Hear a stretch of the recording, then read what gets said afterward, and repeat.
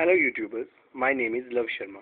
Today I am going to show you how to find log without using log table and using only calculator. Okay, so let's start. Suppose we have to find log of 356. 356. Step 1. We have to press square root 19 times.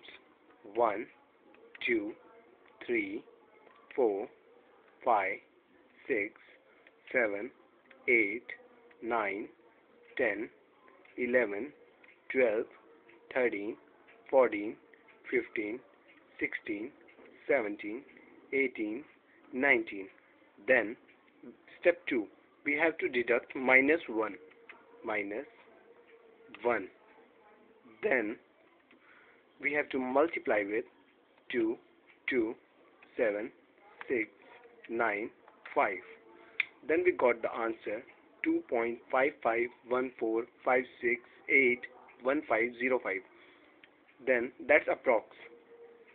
Then the real answer is 2.5515.